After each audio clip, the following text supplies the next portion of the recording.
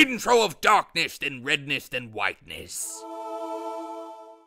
And you're playing tag. You're just driving around in cars, and whoever's in the lead maintains the lead the longest, not without getting tagged. They get points for that. One of the coolest things in the game, this is, I believe, in single player too, is you cab like an Optimus Prime, whatever, and you can jump into that car and catch up with whoever you're chasing, whoever, get away from where you're running away from. Let's capture the flag, which sounds funny with cars for me. I don't know, but the amount of this might be a first day purchase for me. I'm really stoked on this game. I think it looks rad. For more coverage in E3, stay tuned. Bye, guys.